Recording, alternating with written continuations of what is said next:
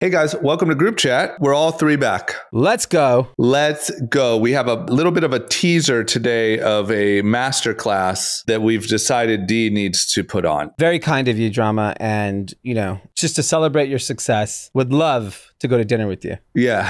Thank you. I can't wait. And thank you for the compliment. Somehow, oddly, I feel like paying for things now. Yeah, Dee has a unique skill that we're going to talk about. And it could help you also, like, you know, there's some tough times in the economy, maybe some tough times ahead. And I think this skill will really help a lot of our listeners. A lot of listeners say they have gotten some great advice from this show, and I think this episode is no exception. We're going to talk about Dee's trip to Paris for Men's Fashion Week. We have a full recap of everything going on, so you get to kind of experience that. And then a lot of news to go over, a lot of fun news today. Nothing negative or scary. Everything's good in the world of Group Chat today. And then we have an interview with our friend Rob, aka Ballin, that's been on the episode multiple times. And then we're going to soar you off into the rest of the week with our winners, losers, and content recommendations. So we got a hot episode. We're going to get you ready for, you got 2 more days until you got a long weekend. So we're going to go ahead and prep you, or maybe if you're traveling, taking a road trip for the weekend, we got you covered. You guys ready? Fantastic. Let's go. Let's do it. Cash. Ladies and gentlemen, Group Chat. Cash. It's $1 trillion. Hot. Hey guys. Hey. Dee's back. I'm back. The elite is back. Well, you guys are both elite, and there's an ode to that in our new merch. That dropped today? It drops today. Anand's member tent t-shirt, his signature design done by Eric Deluxe, is available now on shopnewrepublic.com. So if you want to be a liberal elite, be very woke but far from broke, go to Shop New Republic. There's nothing better. Thumb your nose down at the poor from the members tent. Yeah, act like you're with them, but secretly you're thumbing your nose at them. Okay, available now. That's a hot t-shirt. We got the Beverly Hills colors. Yeah, it's a good shirt. It's a great shirt. Anand, do you have it yet? Not yet. It's an iconic color wave. Yeah. I expect to see your, you and some of your extravagant, like I want like a photo from Yellowstone Club. Yeah. I just throughout the year, I'd like to see a little montage of where you wore your members tent, all the different members tents you were in. Many tents. Dee, you're back. We thought maybe the pod got too liberal for you. No, you're back. You did, however, travel abroad to spread the great word of America. I was pushing America hard. Yeah, I understand. We saw your new hat design. Yeah. Red, white, and blue. And how was it? You went to Paris. I went to Paris. I had timed a bunch of meetings with retailers and brands that I work with out there during Men's Paris Fashion Week. Yep. Saw lots of pics and content from the week. So for folks that are in fashion, Paris Fashion Week has basically become what Magic Trade Show was 10, 15 years ago. It's become, it's insane. And it's like, well, in what respect? You meaning it's the same people that were there 20 years ago and Magic have now graduated to luxury? No, it's because it's not just luxury. every brand is there now. Like, it's just more expensive. Like the Hundreds had a showroom in like the Marais, like with retailers, like all price point brands. Basically, all the buyers would rather go to Paris than go to Vegas. And so the brands obviously would rather be in Paris. And so all the retailers that you normally would work with, you name a household retailer that's in this industry, this particular category of clothing, they're all present. All the brands are present. Then what happens is the PR people come, the manufacturers come, then the riffraff comes, the parties come, and it's become like a moment now. Interesting. That's so wild. So wild to think about. Like if you really did like a documentary on Magic, 2005. Yeah. Like this is where it graduated to. Yeah. By the way, in 2005 Magic, Jay-Z was there. Pharrell was there. Now they're just in Paris. That's all. Yeah. That's same actually people were there in 2005. That's actually pretty crazy. Point. So it's just that the world has just moved, and like I think specifically in streetwear, this segment of culture is intertwined with luxury, and so it just makes for a much cooler, sexier experience for buyers and sellers. And you know, like for example, Jeff Staple had a pop-up. He was probably at Magic and Pool Show 20 years ago when I was there. And he had energy. He had like, it was packed where his cafe was, and it's just it was really interesting to see all the many of the same people in the industry, but in a different light. And then I think the fascinating thing was Paris is insanely crowded. So not only was it Men's Fashion Week, it was also the air show. So like everyone thought the city was crowded because of Fashion Week. Sure, the Hotel Coast, they like the right restaurants, cool, fashion. The Paris Air Show, this is a fascinating show. Yeah. It's basically the show for aviation and space. And it is governments buying planes, and not just like regular planes. It's also military planes. So every defense contractor is there as well. Yep. I had a meeting at one of the hotels, like on Avenue Montaigne, which is like where, all the kind of luxury stores are. And it's just like military people from like all these different countries. Wow. Can you, and I heard that it was so busy, and it was like a insane show because there's like the Ukraine war is happening. Planes and fighter jets are being depleted. Booming. I can't even imagine. They were like, there was not a hotel to be found. I found some small, like rinky-dink hotel in the Marais that like I could stay at, and it was still $500 a night. And any hotel that was there was no chance you could even get a room. Restaurant reservations, impossible to get anywhere. It was so fucking crowded. I wonder if the Wagner Group was represented. Oh, Wagner was definitely there. It checks out. There was a report today that there's a missile shortage, and Anduril, which we talked about on the last pod, bought a company out of Mississippi that's supplying these missiles, and everyone thought the U.S. could ramp up production for all these missile requirements with the Ukraine war. And now there's a massive shortage. Yeah. And now people are worried that the U.S. actually doesn't have enough, missile supply. Which is probably horseshit. Complete bullshit, because they want us to spend more money. Yeah, we spend. We have enough missiles. The U.S. military spends annually more individually than the next 9 countries combined. I think our military is fine. Yeah. But the military industry complex exists, and now they're. Let me tell you, I got to witness the military industry complex. Yeah, I kind of like it. Yeah, I like it. Yeah, you could throw on that American flag hat, and just switch industries. But your hotel rate and plane airfare had nothing to do with fashion show. It was all the military industry. The hotel, 100% was. I've been going to this fashion week, this time frame, for a very, very long time. I've never paid a lot for a hotel. Yeah, it's the military. Yeah, it is. But here's what's funny: like, if we've been spending more, the U.S. government, than the next 9 countries combined for the last 30 years, Colin. Why do we need more missiles? Why not? I mean, Number one, you can never have enough missiles on it. Yeah. This is the problem with you liberal elite. Can you imagine? You pussies. You don't want to defend America. Yeah, more missiles. Yeah. How do you think you get to have that members tent? Because we've been dropping missiles for decades.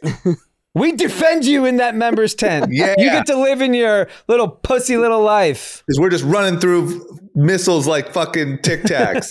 But it's interesting that even the most military supplied countries still feel the need to keep buying more shit. Yeah. I'm sure the accounting and the inventory, like there's probably warehouses of missiles that were just left in Afghanistan. I'm sure, like, it is probably horrendous. When you my point is, there's all these scare reports in the last 12 hours about shortage of missiles. I think we're fine. Yeah, but it's propaganda so that we can go spend more money. Yeah, because it's like big pharma, military, and these are very well run machines. Yeah, they're good at what they do. And so, anyways, going back to it. inflation in Paris is just completely out of control. Oh, really? I thought you were going to say didn't matter. No, I mean, give us some prices. I'm gonna most insane price is tequila. Really? So you had an expensive trip. No, I didn't pay for anything. I had people paying for me the whole time. You didn't take your wallet. I literally, I think I paid for maybe 2 drinks the entire week. Yeah, Meals? Not bad. Not a meal. Good. Not a meal that I had to whip out my credit card. You could put out a course on this. I think you have a skill here. Yeah, there should be a masterclass. I do pull out the wallet. I do the fake. You do know. the fake. Yeah. Well, what's your move? How far in advance is the counterparty taking out the credit card before you do the fake pullout? I'll pull it out first. But he's good at making little comments throughout dinner, like, you had a great year. This will be on you, right? Yeah. So what so you basically like hype their ego up so they feel like they have to pay. Yes. He's like, I saw that runway show. Yes. You'll take care of this one. That's literally that's one of my things. So it's a good tactic for people to know. You keep complimenting your dinner counterparty. Yeah. They feel good. I literally text people like, and I do it in a joking way. Where are you taking me to dinner tonight? Yeah.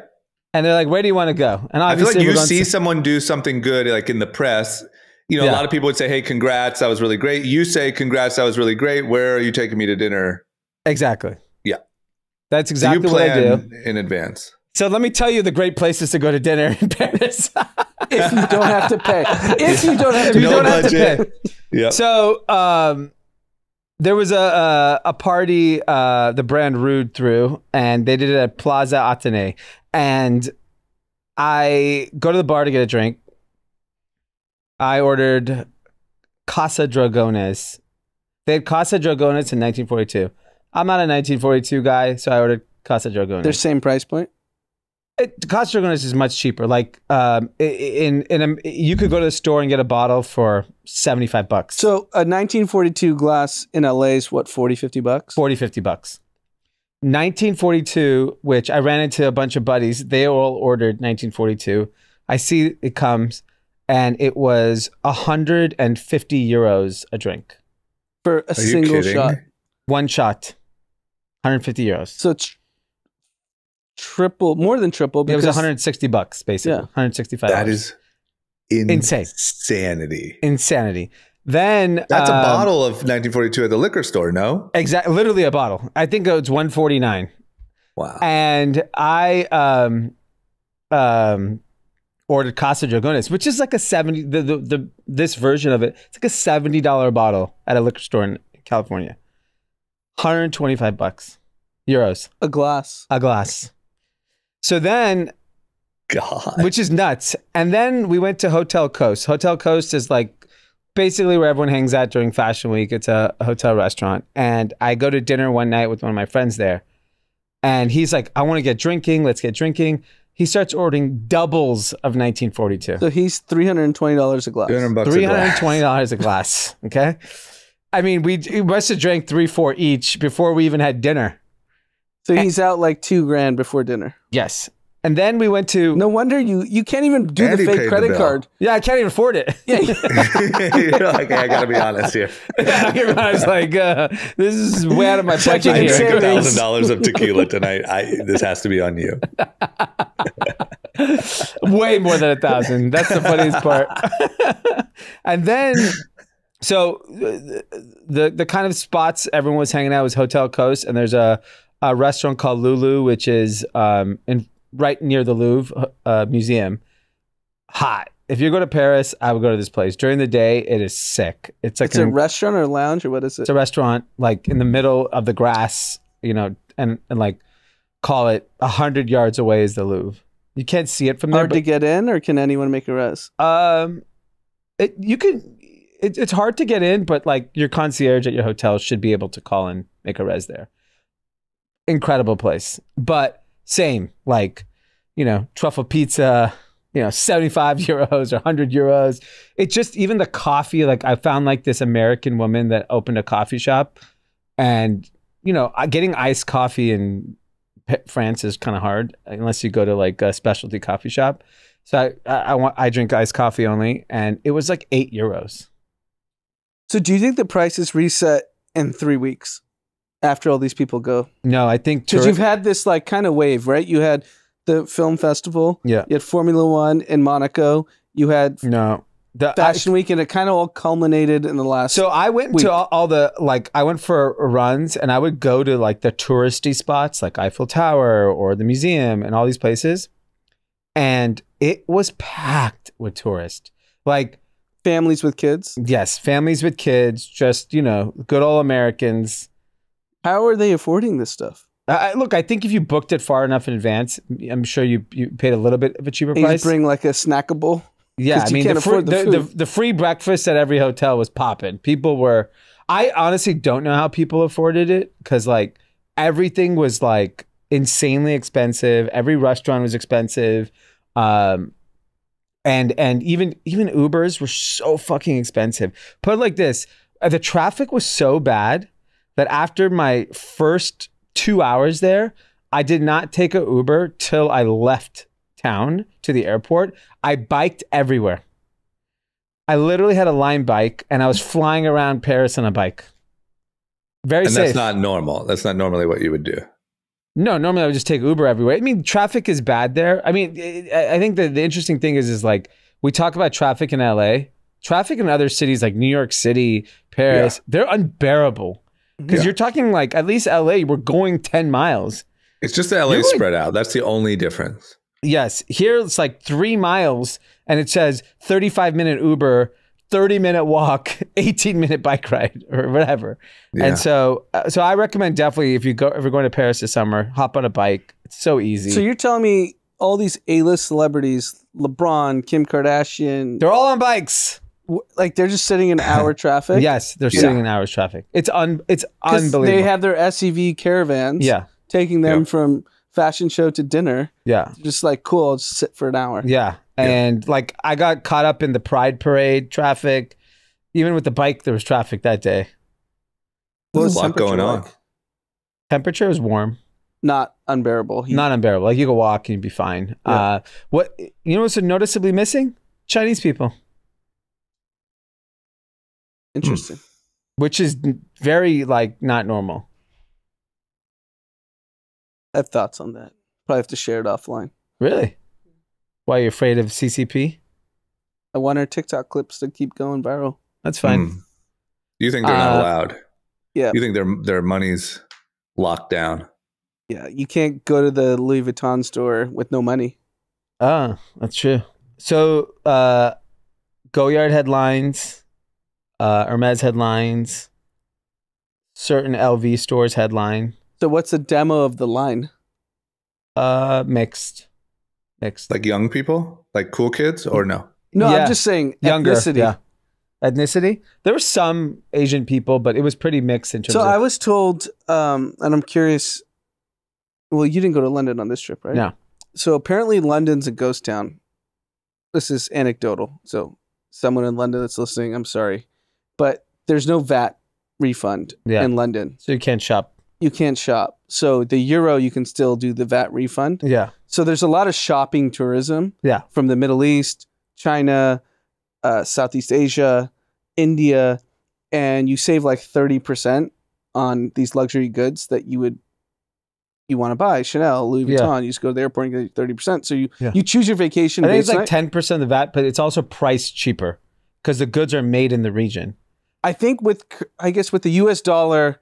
Sorry, the US dollar is 30%. You're right. With a 10% VAT, I don't know what their currencies are. Yeah. The US dollar is actually like 30%. Yeah. So a lot of people are just choosing their vacations based on shopping. Yeah. And they'd rather shop in Paris than shop in London. Because I had a close friend who's in London. He's like, it's a ghost town. Wow. Paris was the most crowded I've ever seen it. And I've gone in summers for years. And I could not believe, like, it was every restaurant, every hotel lobby, it was just people.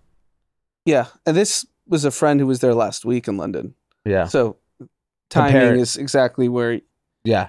It was, I mean, I could not believe how many people there. And it's just very expensive. It's just not, you got to go when you have other rich friends there. Otherwise, it's not as fun. Yeah, I think we should do like a well-lit, like the master classes. And it's just like how to... How to get a free meal. How to be likable and get a free meal. Yeah. Yeah. That's the masterclass. It is a masterclass. Yeah. It's unbelievable. You're like Matt Damon in Talented Mr. Ripley. Yeah. Just So don't kill all in anyone. all, any other takeaways? I mean, fashion's on fire. That whole world is on fire. I met with a lot of brands. I'll tell you that business is soft. Yep. It is not, very Even at the high end? I met with some luxury companies. What they said was there are pockets they said American luxury consumers holding strong. Europe pockets. China is very slow to recover. Like they're not seeing what they thought would be the bounce back. And they think the next 3 to 5 years is not going to have the growth they've had in the last 5 years. And so they are cautious. And then you just talk to, smaller brands at different price points. And everyone was like pretty cautious. They were like, yeah, business is tough. Like we have things that are working and countries and retailers that are working. But like, I didn't meet anyone where they said like, oh, it's booming. I think I met one brand that said it was just like absolutely on fire, but I don't know the scale at which their brand is. But it did feel like it was like the good times are rolling. The only two things that seem immune is luxury hotels and travel. Yeah. And Yeah, 'cause so it's weird that you would say like, it seems like business is soft for everyone there, but when you are there looking around, people are spending money like crazy.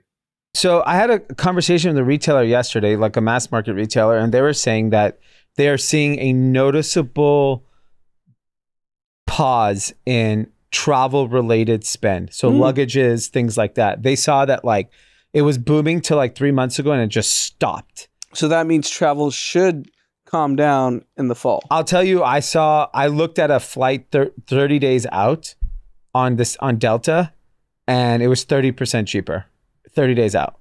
So I think by September you should be able to. I had the worst call of all time. Yeah. I said January of this year, travel will be cheap. And has been more expensive than ever the last 6 months. Yeah. It's So unbelievable. Weird. I just cannot. When I like look around, I look at the flights and I look at the restaurants and I'm just like, does everyone just have so much money? Yeah, I really think there's I would say in LA, just restaurants that I've gone to, that I go to regularly, if I were to think about the bill 2019 to 2023, it's double for the exact same order. Yeah. I did meet someone that you guys know, young guy, goes out, parties, dinners. He's like a very social guy. And I just asked him, just anecdotally, we were at lunch. I was like, what's your like social life like now? Like when you go to lunch and dinners and parties, he's like, there's no more someone taking care of the whole bill, like a group of 10. No one does that anymore. There's a lot of split bills. And then our average check size is much lower. And he's like a late 20s, very social person. And I was like, wow, that's interesting. I mean, the bills are insane. I mean, just if Amanda and I go to dinner and I see the bill versus what it would have been 4 years ago, it's double. It's double. I'm curious, does at any point are restaurants going to lower prices again? I don't think so. They're addicted to it now. Yeah. Especially unless traffic, demand goes way down. Wage costs have gone up. You talk to any restaurateur, the minimum wage, it's $17 is, I think, to get a busser. Yeah. An hour. Yeah. That used to probably be like 8 or 9. Yeah. The one thing I did spend money on in Paris was I had to be at a meeting at a certain time when I landed. And I was nervous about how long the immigration line and customs was going to be. And then getting to a car, I got a greeter. It was 150 euros. I got from my plane to where do they grab you from literally off the plane. Okay. From the plane to a taxi. The guy's like, do not take an Uber. Take this taxi. They're local. They'll get you there faster. The greeter tells me 12 minutes. Wow. Because that would have taken taken like an hour. Special line. Yeah, there's a special line. He just grabs you to the front. So are you seeing the crowds in immigration? I'm waving right by them. And they just take you to the front. Take you right to the front. So it's clear. Yeah. Okay. I know celebrities do that. I mean, if you fly internationally, you should always do this. This is insane. Yeah, especially with kids. Jesus. Can you do it at like any major airport?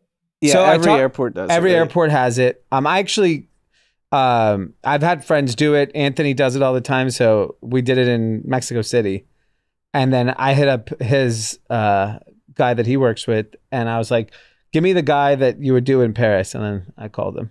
How quick were you in Mexico City? I don't know, 1 minute. Really? 1 minute, literally 1 minute. It's a busy airport. Yeah, it was 1 minute. You just go to the front. Yeah, go, whatever. That'd be amazing. When you come home, this is really niche, but when you come home from Cabo, it's always like, because that's such a short plane ride, and you can get you're waiting. Jammed at LAX with like. But don't you have global entry? Do you have global entry? I do, but over COVID it expired. So the last time I went, I got jammed. But if you get stuck with like, there's a couple flights coming in from China, and Tokyo just landed. Like you can be in China the airport. Blaming China again. Got to go get those missiles, huh? China. You can be in the airport longer than your flight. Here's another one. I landed in Minneapolis on Sunday night. Big international transfer. I got off the plane. Hub. I got off the plane at 1. Global entry, which they don't even scan anymore. It's complete from your eyes, your face, which is so fast. And then my bag was already out there. I was in an Uber in 10 minutes. And I didn't even have anything special there. I just had global entry. Wow. So Drama, I had to redo this too, just a tip for you. Just reapply and you automatically get it. I didn't have to go back and interview because mine expired during COVID too. Okay. Thank you. It was really simple. Yeah, everything expired. My TSA pre-check, all of it during COVID. I didn't realize until I traveled. I'm back. Okay, good call. Okay, is that it? Good recap. Good recap. Paris bike, and hopefully you're traveling with someone with a lot of money. Yeah, I really think you should do that masterclass. I think our listeners could really benefit. It's really how you word it. It's the complimenting. No, you do it it's an art the way you do it. You do it in a way that's like the person feels, you make them feel really good about themselves. And then it's like the least they can do is pay. And also if they don't pay, it kind of kills the whole facade that you just created of them. Yeah. Like you like the way this story feels. You got to keep it going. Yeah. Okay. Yeah. Over complimenting is good. Be extremely nice. Yeah. There's no downside. I have to give a shout out to Rich from Fashion Nova. He really took care of me all week. So he was your sponsor. Yeah. He was your sponsor. I was basically a Fashion Nova. Yeah, you're an Instagram Fashion Nova model. Yeah. Yeah. I was a model. Yeah. All right. So more news that's actually similar to what we were just talking about. Airbnb. I guess this is where I want to start. This is during like the COVID time and even kind of coming out of that, one of the big things. So like there was the NFT craze. Everyone was getting rich off of NFTs. Everyone was getting rich off of, day trading. There was kind of this trend of things that all went away. And one of those things was there was countless TikToks and kind of short form content videos about how you're all stupid and what you should be doing is doing Airbnbs. You should be buying property. You should be Airbnb-ing them. Here's how I do it. I now have 10 Airbnbs. I am printing cash. You guys are all idiots. It was this huge kind of gold rush. It seems that has officially collapsed. I mean, I wouldn't even say it's like having a tough time. It seems pretty devastating. Yeah. So there's a chart that came out that said revenues are down nearly 50% in cities like Phoenix and Austin. So the biggest drops are Sevierville, Tennessee, 47% drop from May of 2022 to May of 2023. This is revenue kind of per listing probably. Phoenix, Austin, Myrtle Beach, San Antonio, Orlando, Florida was number 15 with a 35% drop. So all that telling me is that travel to these markets has slowed because now you can go anywhere, right? Like you're not going to Austin, Texas for the weekend when you can go to Paris or when you can go to New York or when you can go to these other cities. So I think I don't want to say, like, I think it's hard to say that Airbnb has completely collapsed. I think it's more appropriate to say the COVID locations that Airbnb was booming on have collapsed. And I bet you if you looked at certain other markets, they've exploded. Yeah, so I think there's two different things that are pretty notable about this. Is that one, hybrid work is real. So I know work from home is still the majority of like a lot of companies in major cities, but they still require you 1 to 2 days a week in the office. You got to show up. You got to show up. So this like fantasy of living in Idaho and working from home like you could have done in 2021 is over. Yeah. So you have this like, you actually have to be kind of close to wherever your corporate headquarters are. Yeah. And that's all these major cities. Which makes sense because you have not seen rents collapse in any of the major cities. No, New York's rent is at an all-time high. Yeah. And office is at 50% occupancy. Yeah, LA is probably at an all-time high too. I'm sure LA rent's at all-time high and LA occupancy in office is probably at an all-time low. Yeah. So, but you still have to show up kind of 1 to 2 days a week and do your FaceTime. The second thing is in these communities, it's that the numbers are kind of staggering. So in Arizona, for example, that there's like 1 million Airbnbs and only 500,000 homes for sale. Wow. So if those Airbnbs are underwater and if they start selling, it's going to crater the market. And this is the dynamic in all these like kind of tertiary communities. And the other thing is if you bought a home in 2021 when your Bored Ape was hot, your crypto was hot, your stocks were hot, and thinking like, oh, I have another hustle. I already hit it on these 3 hustles. I'm going to buy some real estate. I'm going to buy some real estate and get another cash flow stream. You're underwater. Yeah. Yeah. I also think that so we won't know until we see Airbnb's overall numbers. You're totally right. But I think there was also like Airbnb kind of made a mistake where in the beginning of Airbnb, it was like, oh my God, this is so nice. You can go to, the perception was you go to another city, you stay in a house as opposed to a hotel. Hotels suck. Look at all the nice amenities. You have your little soaps and all that stuff there. It's so great. But there was really this trend of like, Airbnbs suck. Like you can't make a mess. They ask you to pay a cleaning fee. Then they ask you to take the trash out before you leave. And then they ask you to, and it was like this super high maintenance experience. And I don't know whether that was just big on social media or whether it had an actual financial impact. But I feel like there was like kind of a like, hey, hotels aren't so bad. Like you kind of go make a mess, leave. They make the bed every night. Yeah, there's like no rules at a hotel. Like we're having like a family reunion this weekend and we were looking for an Airbnb in like Ventura County somewhere. And it was like, I don't know how many people. It was like 15 people of us. 17 people. With kids, yeah. With kids. No Airbnb would even take us because of the kids. Zero. They said, do you have any small children? And they're like, no, you can't come.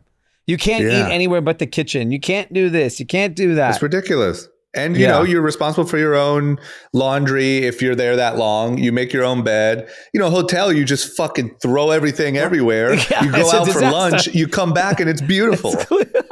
And no one says anything. You can eat upside down under the bed if you want. And no one says anything.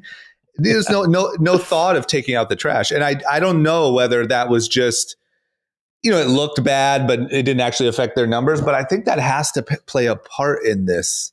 Yeah, I also think like if you're a budget traveler, I think Airbnb still makes sense. But if you have the means to pay for an experience, there's no way an Airbnb makes more sense than a hotel, a high-end hotel. The convenience, it's really hard. You have someone that's getting you food. You forgot a toothbrush. Somebody shows up with a toothbrush. You forgot toothpaste. Room service. Room service.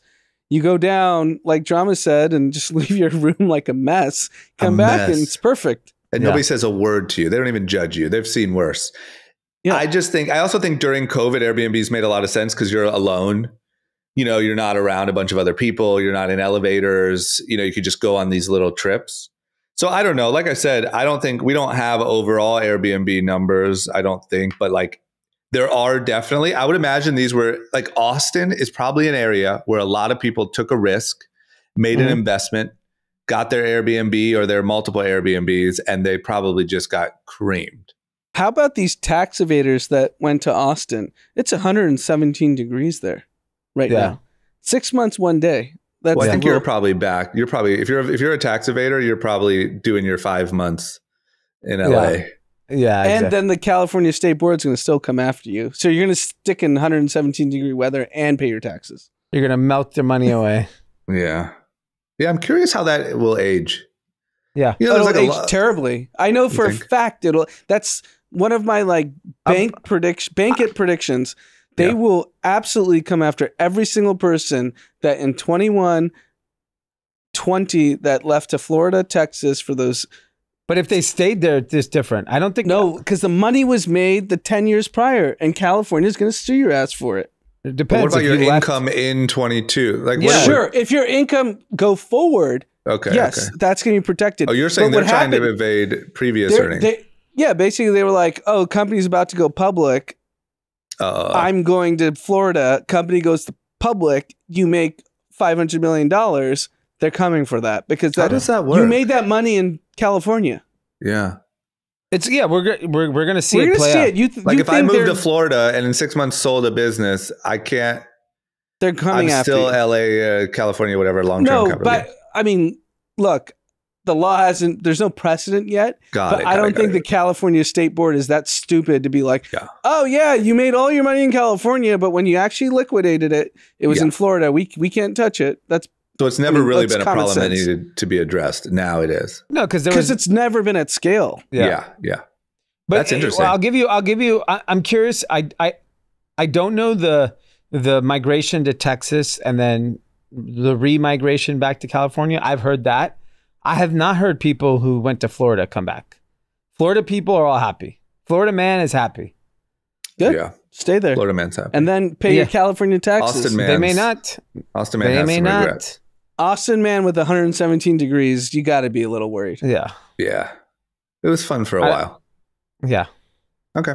How about this? I don't know if these people moved to a new state to collect their cash, but CaseText, which is I think we've talked about them, right? It's a AI legal,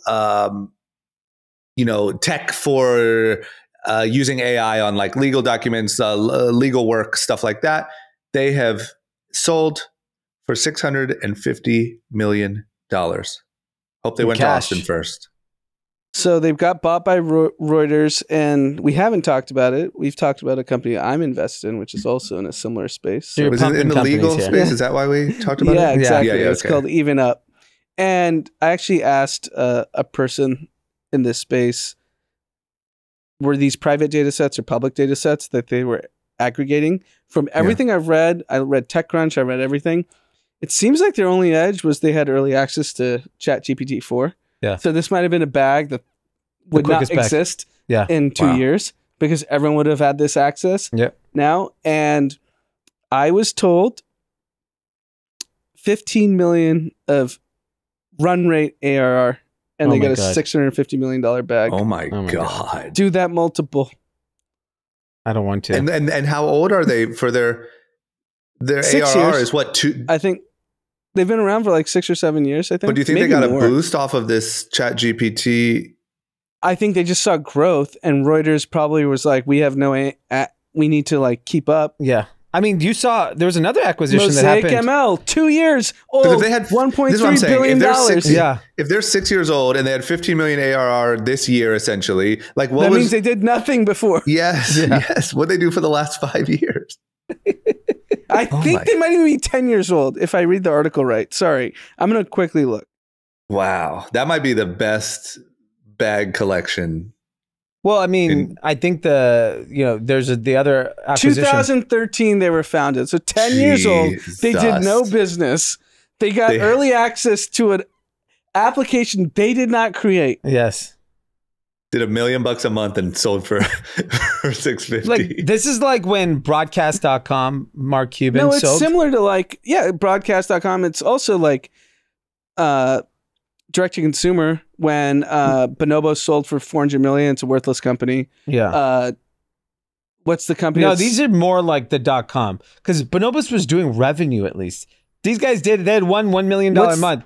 CaseText had $1 million a month. Dollar Shave Club should not have sold for $1 billion. Sure, but it's not the direct consumer. It's literally .com bust. Those companies Dollar Shave Club, these people were doing tens of millions of dollars of revenue a month. These companies are not. The company Mosaic ML that got bought by Databricks for $1.3 billion has 60 employees.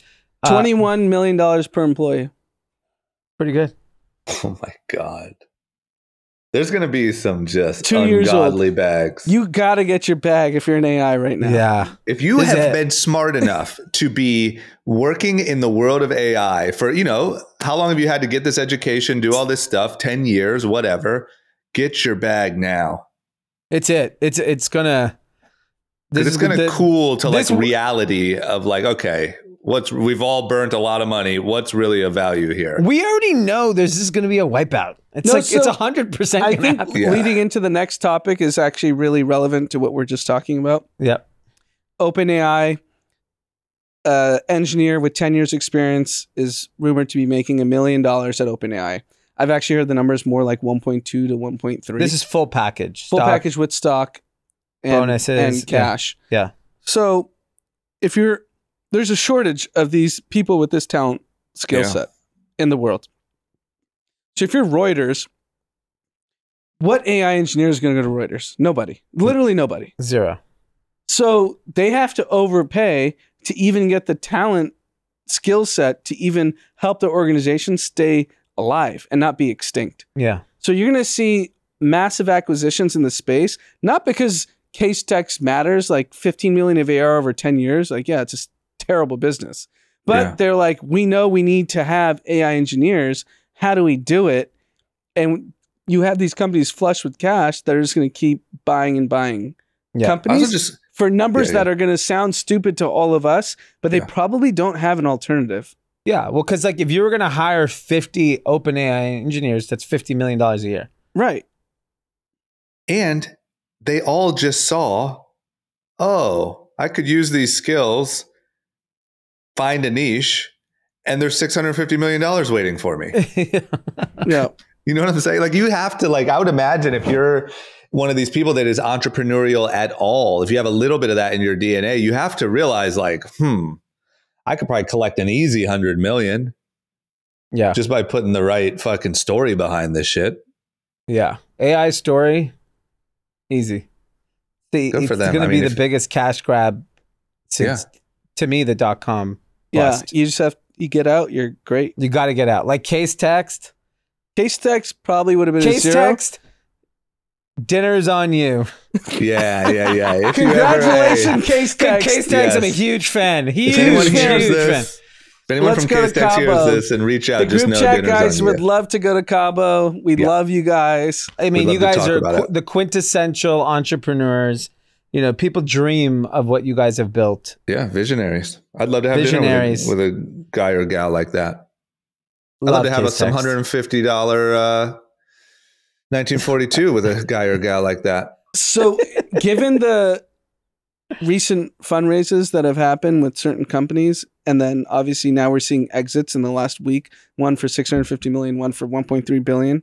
The number of texts I've gotten privately, we're back. Yeah. From tech people. Yeah. I get that. Because these are stupid deals. Yeah. How would you not feel that way? The stupidity is back. Even though it's like really in one specific area, it's the same old thing. God, I just want that to happen to me. Yeah, that I'm back. Just be like, man, D's a fucking idiot. I can't believe you got this. I would love for you to sell for $1 billion and just roast the outcome on the podcast. That would be amazing. These idiots, can you believe Reuters just gave me 650 million? Lunch on me, finally. Yeah, there's going to be a lot of wild stories, I think, in that area. How about this? Wild stories. There's this Wall Street Journal article about, we've talked about this a little bit.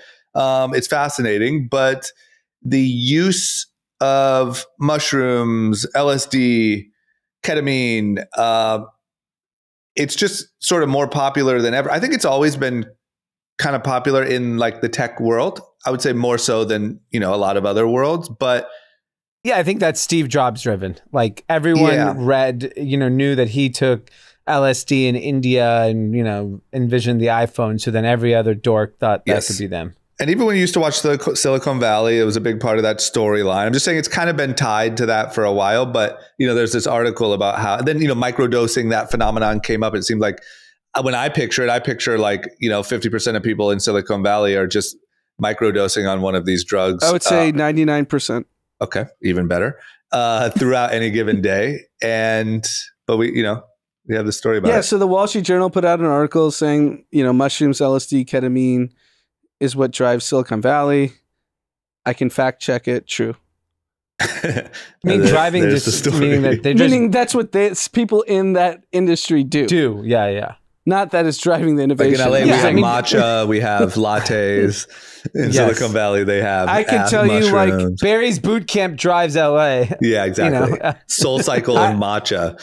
I would say of the people that I'm extremely close with, not close with, that are somewhat tangentially connected to technology, it's a 9 out of 10 that do one of these, magic substances. Okay. Well, hey, I would say it's working for them. So go ahead and pop one of your favorite hallucinogens and think of the next AI idea. And there you go. It's spilling over to sports. You saw Aaron Rodgers talk about it. Yeah. He's was at a conference in Denver talking about psychedelics. Yeah. And everyone's criticizing him. And he's like, well, after I did ayahuasca, I did 45 touchdowns and got the MVP.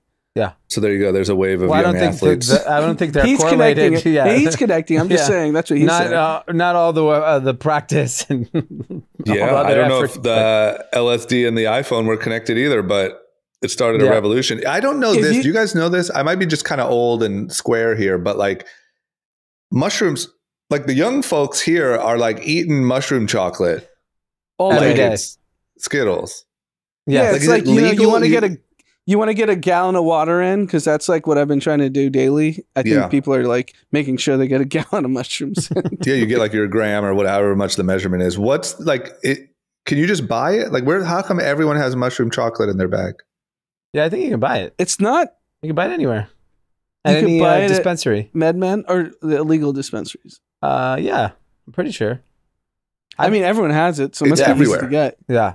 Those cans, those mushroom cans, I don't know where that means. It must be sold at a dispensary. Well, that's marijuana. They do mushroom now? Yeah, there's mushroom. I was at a Silicon Valley I don't know if he's party talking about with the mushroom brand cans. can. I think he's saying like a can of mushroom beverage, right?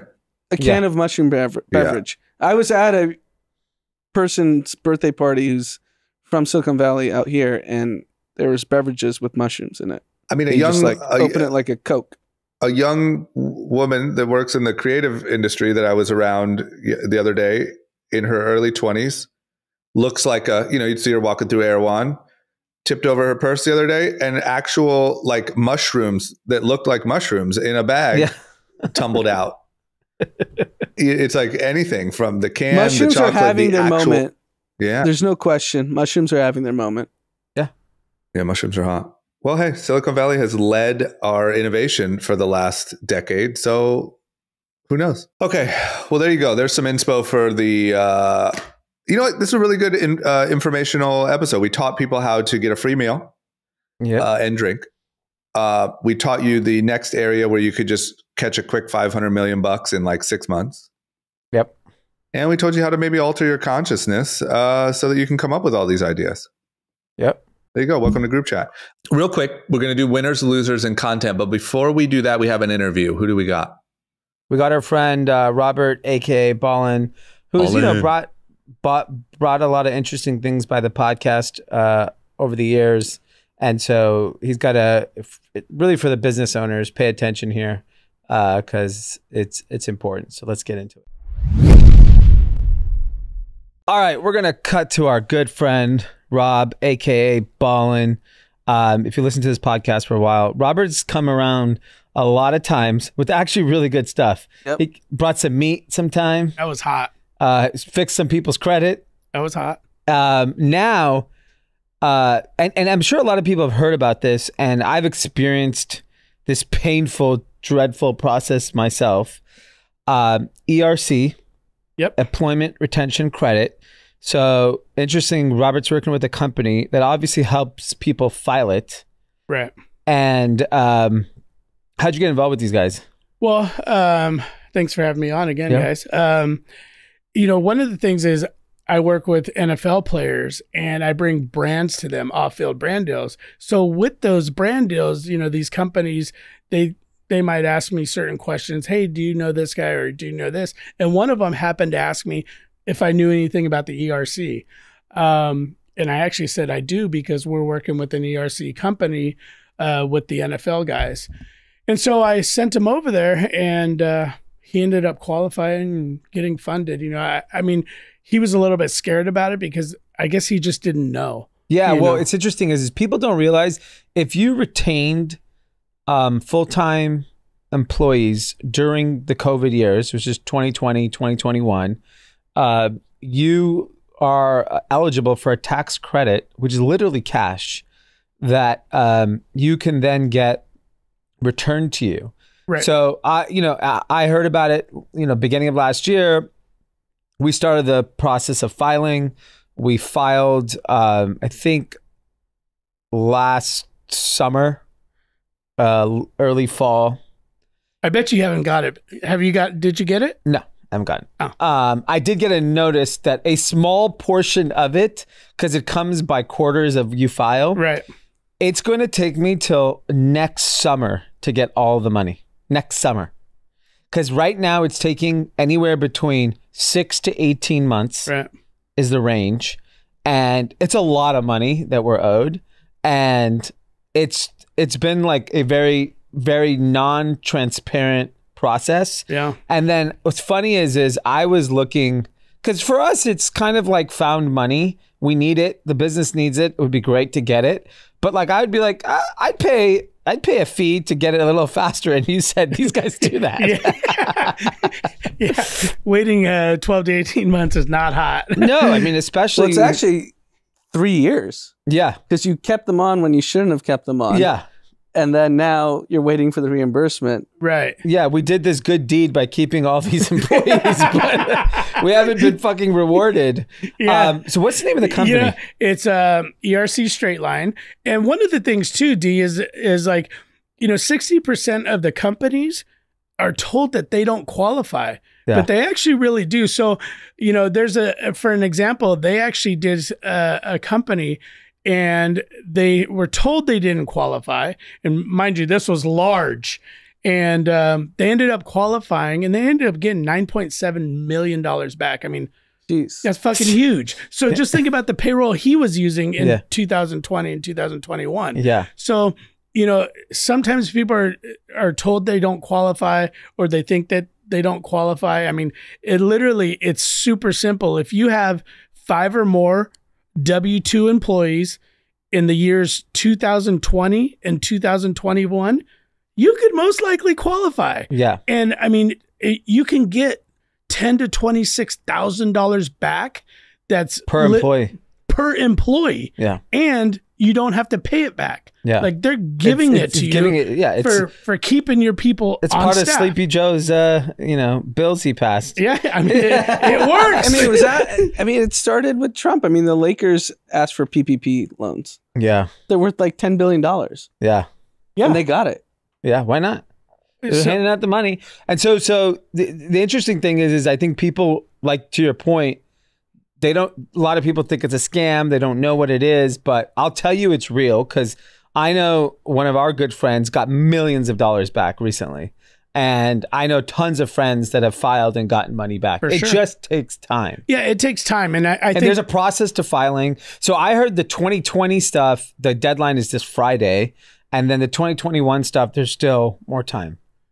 Yeah, I mean, there's definitely more time. But one of the things that, that to talk about that really helps is they can actually fund it. So if you had qualified last summer you were talking about, you could have had that 30 days later. And that's one of the great things that they do is they're able to fund it for you 30 days later after you qualify. And then they'll collect it from the government. Yeah, and they'll collect it from the government. And it's not a loan. So they're not going to say, okay, well, we're going to advance you, but you're paying us, 3 or 4% on it, right? So it's not a loan. So you don't have to wait the 6 to 18 months. Once you qualify, they will fund it within 30 days. So, I mean, it's worth a shot to call them just to see if, I think everyone who held employees during that time period should file it. It's a no-brainer. No brainer. No brainer. It'd be stupid not to. Yeah. I mean, again, it's free money, right? And if these guys can fund it within 30 days, and usually qualifying with them, it takes, I think he said it was like 36 hours. Like, come on, dude, 3 days. And then. But you have to have all your shit together. You have to have your shit together. You're sloppy. Yeah. Sloppy floppy. You're not getting qualified in 36 hours. For sure. And that's what I'm saying. It's worth a call to call them and see what they can do for you and then just get it going. Okay, so how do you reach them? So call this number. They know exactly to put the group chat people up front. Okay. So, I mean, they get hundreds of calls a day. So they have a dedicated line for group chat, and it's 954-825-2950. And again, that's 954-825-2950. And that, that's dedicated group chat. So if people call in, they're going straight to the front of the line. Okay, so we'll make sure all the Cathys who are interested call that number. Yeah, it's actually silly if you don't make the call and actually understand if you could just get money that you didn't know existed. Yeah, exactly. Yeah, for sure. So again, it's like if you had 5+ W-2 employees in 2020 and 2021, I mean, it's worth giving them a call. Yeah, well, there's no harm. Learn it. Yep. Amazing. Thank you. Yes, sir. Thanks, hopefully we find some money for some Cathys. Yeah, they could buy some Lo Siento. or give me some Ozempic. Yes. Hey, that's hot. There's nothing like Ozempic. You could be rich and skinny. Yeah. All right, guys. No, thank you. All right. Great interview. As always, Ballin, major friend of the pod. Let's get into our winners, losers, and content and close out that way. D, who's your biggest winner for the last week? My winner is Bitcoin. Wow. Finally. Wow. Look how long did that around. take? 12 years? This week, it's my winner. I think when the thing with crypto, which happened over the last kind of, call it 5 years, it got into like basically what AI is right now. Like, we know AI is important. And we've said, for, on and off again regarding crypto, like, where does it really You have play? to flesh out the scams. Flesh out the scams. Basically, crypto is so persona non grata anywhere in the world right now that it feels like the right time to actually be wanting to invest. And this is just me looking at just from objective standpoint. And I look at Bitcoin and Ethereum. It looks like that's it. There's the only game in town. The rest are fading off. And quietly, while Coinbase is getting hammered by the US government, BlackRock and fucking Fidelity are launching Bitcoin ETFs. And obviously they know there's a percentage of their money that's going to want exposure. Same way they want exposure to venture, they want exposure to real estate. Bitcoin, there's people that want now an exposure to the kind of currency. And I still inherently do not believe in the technology of Bitcoin, but I've always said I believe in it. I feel comfortable as a store of value. Wait, the technology is real because that's the reason it's a store of value. No, but I'm saying that there's no actual use case for crypto. Nobody uses crypto for anything. So But you believe in the technology as a store of value. I believe in the idea that people believe that it has value, and that's all that matters. But the underpinning technology is what creates the value of Bitcoin because it is solving the double spend problem. It is a asset that only you can own and that you can transfer digitally. Yeah, but I don't believe in all of the use cases of crypto. That I do not believe in. So I think that's where the biggest opportunity right now is to invest, because the real crypto developers, I follow all of them on Twitter.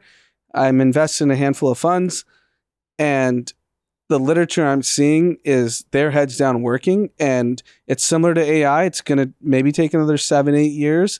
Like, no one thought about AI in 2014, and in 2023, you're seeing it all over the place. But these people have been heads down for the last 5-6 years. I think it's going to happen a lot quicker, and it takes a real technical mindset to understand what they're working on. And I think you're going to see some pretty large developments in crypto in the next I 3 think years. they have to find a use case that's like, I think it's going to run in the background. I think it's going to run in the background similar to the way AI is, right? No, the AI breakout moment was a consumer facing thing. It was ChatGPT. Exactly. No, there's going to be, I'm invested in a gaming company.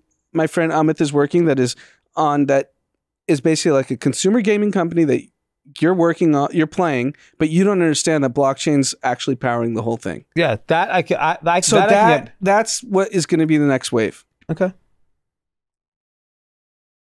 Fair. Either way you called it a winner. I think it's taken a decade for you to call Bitcoin I believe it as a store of value. Was a big moment. That's all I believe. That's what you need. You need the Joes to finally understand the store of value. Then you just see it running in the background. Crypto's going to run in the background. That's when it becomes the use case. Yeah. Where it replaces the infrastructure of. I don't believe it's going to be the currency of mankind. That I do not believe in. I don't think that's what I don't think Maxis a lot of think.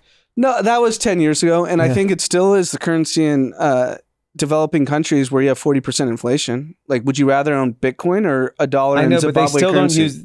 It's still not you. They're not storing their value in Bitcoin. They are collecting money. You know, Bitcoin is actually.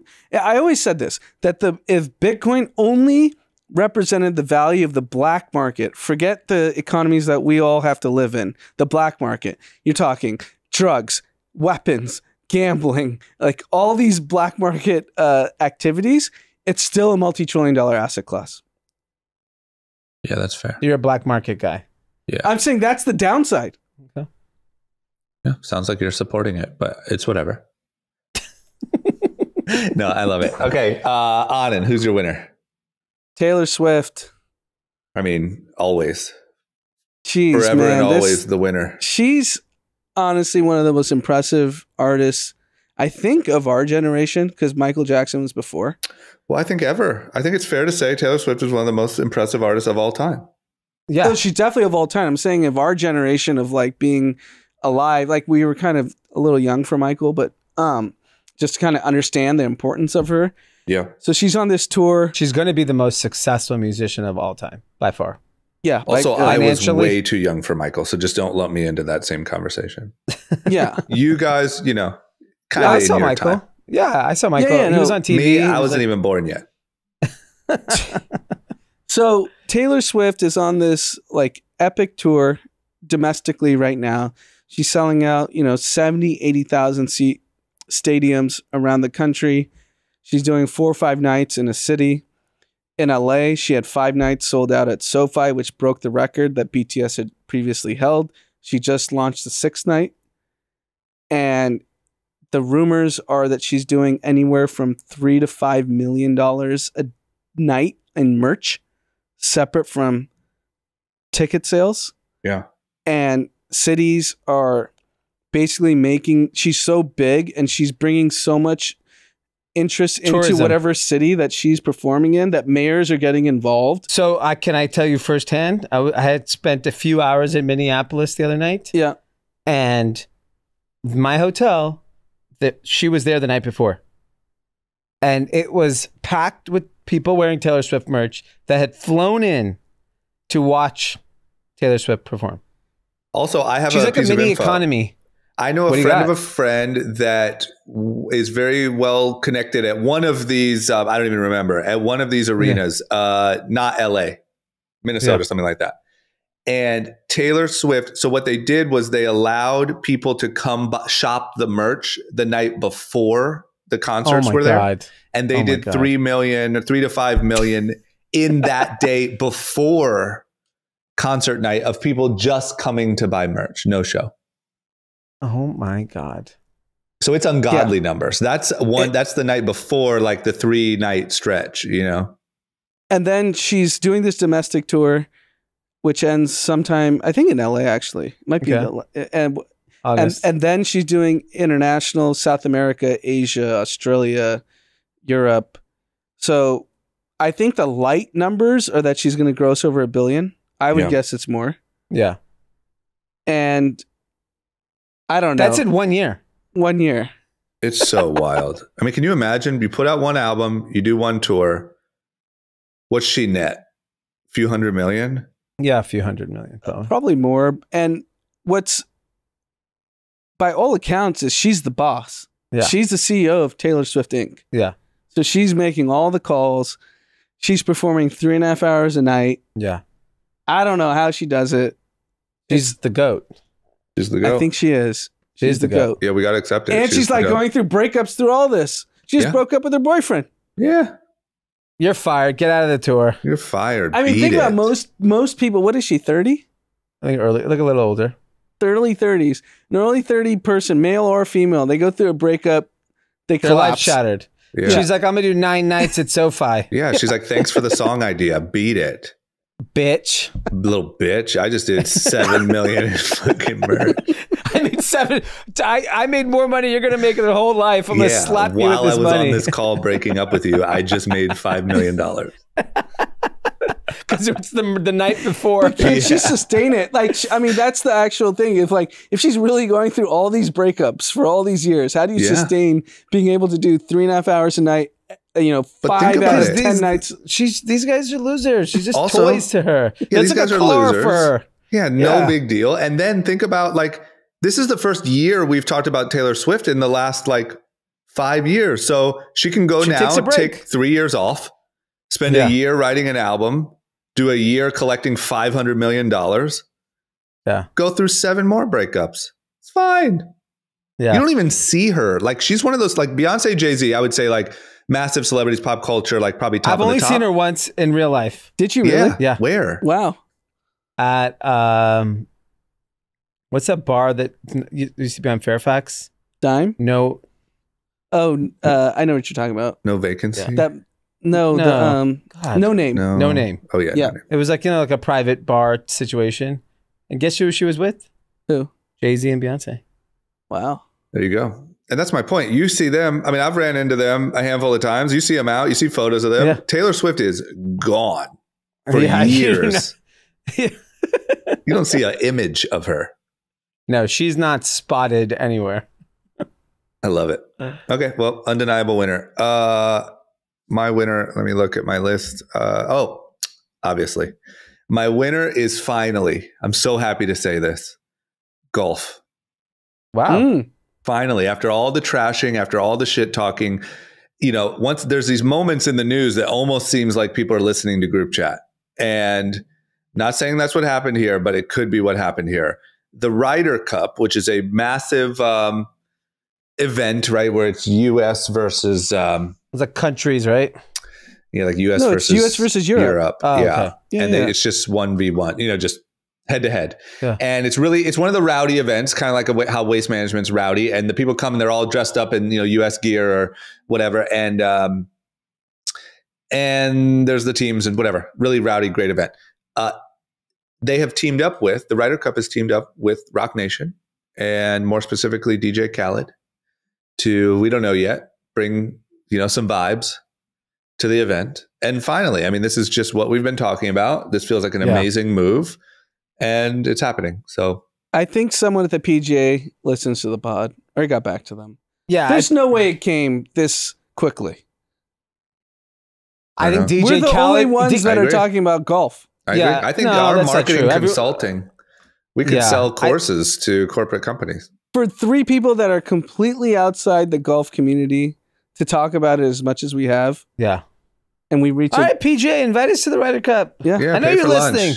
I'm taking credit. We should all take credit. Pay for lunch, PGA Monahan. Lunch is on you. I know. We know you just caught a bag. Did you see the Saudis are buying tennis? Yeah. We didn't talk about that. Yeah. No. ATP. Yeah, they're in talks. I love that sentence. Did you see that the Saudis are buying tennis? They bought golf. Now they're buying tennis. Yeah. Oh, that's great. Okay. I like it. Loser. Right. Who's your loser, D? My loser, I'm turning on my guy Zuck. I think Elon's gonna beat his ass. I saw Elon pounding I saw him pounding Lex Friedman. I'm all on Elon now. That weight, he's got him. So the weight's a problem. Can I quote something from my chat of people that follow all this shit with Lex Friedman, Rogan, Zuck? Yeah. They said, here's a quote. This isn't my quote, so don't quote me. Lex Friedman swings from Elon's nuts. That was a stage photo. Okay. Well, maybe that's because Elon's so big that Yeah, that's why he's swinging from his nuts. Little Lex can just, all he can do is hang on to those nuts and swing. I'm going with Elon. I think just the mass. Oh no, The mass is scary. I The think mass is. I Yeah. think you just sit on him. Elon's He a big could, boy. He's South African. That there might South be some Africans density. got a little fight in them. You know, they've gone he through had a some rough shit. childhood. He said he got beat up a lot as a kid, so he knows how to It's take like a punch. the Eastern Europeans, like Jokic. Those guys, you can't fuck with those They got guys. a rough Sturdy. childhood. Yeah. Yeah. Okay. That's so. That's a good one. I mean, fine. I didn't expect to see. I think it's officially past the point where I expected it would go, meaning I think the chances of it actually happening are like 10%. But I didn't even expect to see footage or photos of Elon like on a fucking jujitsu mat. You know, Yeah, I training. mean, I he think thinks- chances of happening are like 30, 40%. 50%. Yeah. They're gonna They just fight. went through the roof. Oh, man. Okay. That's a I good could one. see Zuck putting on 20 pounds Yeah. just to get going. True. Anand, who's your loser? Pickleball, it's been the biggest phenomenon since the pandemic. What? That's like the Taylor Now Swift we're- of sports. All they do is win. Now we're seeing that estimated healthcare costs have increased by $400 million with the Oh. trajectory of the growth of the sport. This That's has 'cause been of- my theory for the last 10 years.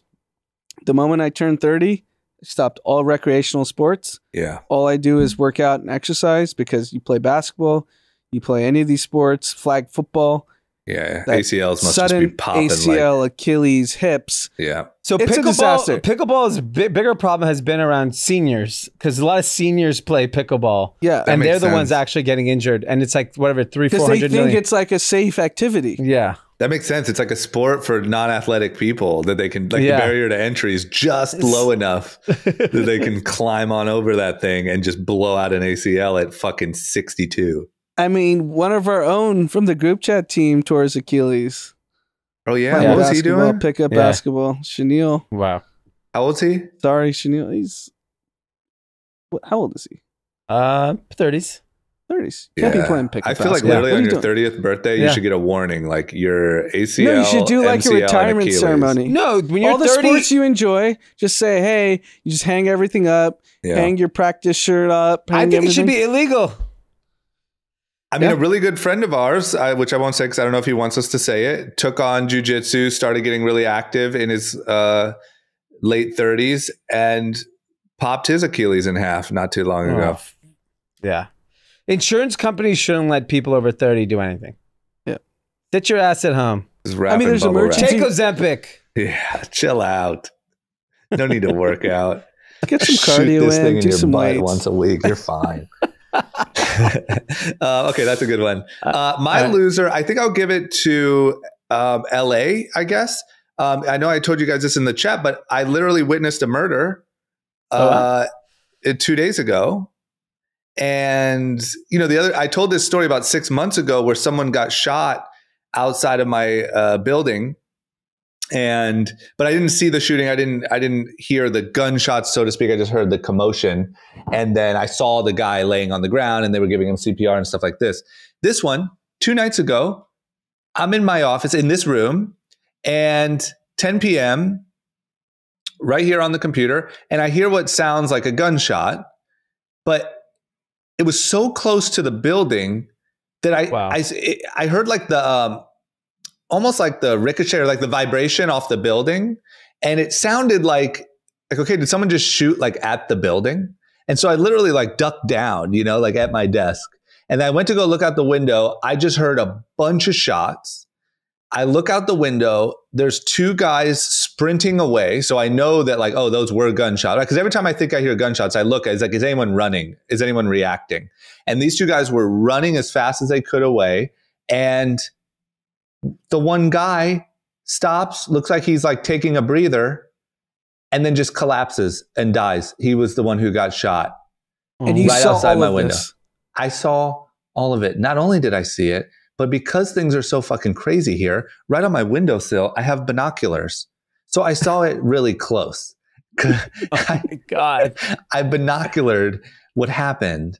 So was it gang violence? Was it a random murder? What was it? Nobody knows. Like even the news reports and the whatever, like you can tell it's kind of like, who knows? Confusing.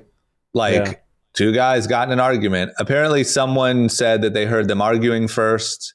I didn't see the shooters. The shooters ran the other way. I saw the two guys that were getting shot at.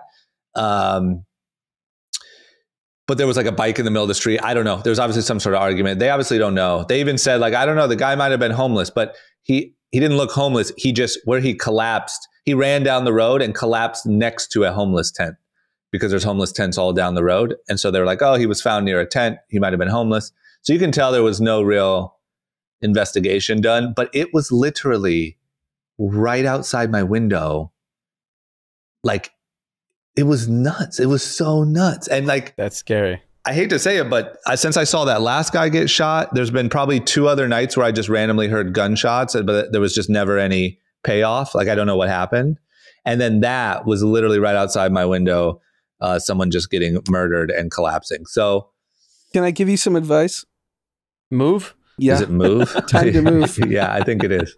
I think that one put me over the edge. Yeah, I mean, because also like Kareen was out, and Kareen literally came home 10 minutes after that, and she didn't drive on that exact road, but like, you know, she was driving 100 feet from where that happened. And it's just wild, you know? Okay. And keep in mind, I just want to say it again. We used to walk these streets at 2 a.m. every weekend. Yep. And there was never a problem. Yeah. Anyway, pretty crazy. Okay, D, content recommendations? Yeah, so I was on a lot of planes last week. I got to finally watch some movies. 2 movie recommendations. House Party, hilarious. It was produced by Spring Hill, which is LeBron's company. Love it. LeBron has Is it a remake of the old House Party? Yeah, it's hilarious. Oh, wow. It's so funny. And then Extraction 2 could be the movie of the year. What's that? Who's in that? I think Chris Hemsworth. Oh, gosh. Unbelievable. A lot of violence, a lot of shooting. Who are they extracting? I can't tell you. I cannot tell you, but it's unbelievable. Is it like aliens? Is it war? No. It's just, good old shoot, kill. Got it. Just a like night your in neighborhood. Hollywood. Yeah. Just a night on Sunset. Okay, got it. Anand? Television show of the year, Swagger on Apple Plus. Really? It's loosely based on Kevin Durant's I watched an episode because you were talking about it. It was good. Michael Katz, thank you for the rec. He's the one who put me on. I think it's 2 seasons in. Watched the first episode last night. It's loosely based on Kevin Durant's upbringing. Rich Kleinman and Kevin Durant are executive producers on the show, but it's as if he was growing up in 2023. Yeah, because very present day. So it's like overtime, Instagram, and how like a young athlete that is from like a tough neighborhood is getting discovered, and how they like get to the next AAU team, and it's cool. It's a good show. It's great. So I think it's going to be a great show. There's also some sort of record. I was watching the NBA draft, and like I don't remember, but like 3 out of the 5 top picks didn't go to college. They were like G League or whatever. It's really the number one guy next year is not going to International. college. The Lithuanian kid, he's playing for the G League. Wow, that's awesome. Yeah, they were all international or G League, I think. Content. What was I just saw that The Righteous Gemstones is back on HBO. I don't know if you guys ever watched that. Danny McBride. Yeah, I watched a few episodes. It was funny. Yeah, so that's just a great show. I'm looking forward to watching it. That's really that easy. We'll see how that is this weekend. Okay. All right. There we have it. Anything else? Any shout outs? Oh, you have a shout out. I got right, a shout out. Yeah, I got a shout out. So we here at Ghost are hiring for a director of product design that's going to, really help design the digital product experience of Ghost. We're looking for someone, with pretty decent experience, 7 to 10 years of experience. We're looking for people that come from companies like Apple, Google, Meta, Amazon, and really transform from a large company to a tech startup. And, if you have marketplace or retail tech experience, that's also a plus. So if you are interested in joining the Ghost team, head over to ghst.io/careers as we are actively looking to hire for that position. Jay Powell's not going to like that. Uh-oh. No. Do I have to cut someone? You have to You fire had to cut some 3 people. to gain 1, I think. That's Jay Powell's rule. Oh my God. And then we have a shout out from the Discord where Jake, who is an active member in the Chatty Cathy Club, he's announcing that he's now donor relations coordinator at Gigi's Playhouse, which is a Down Syndrome Achievement Center.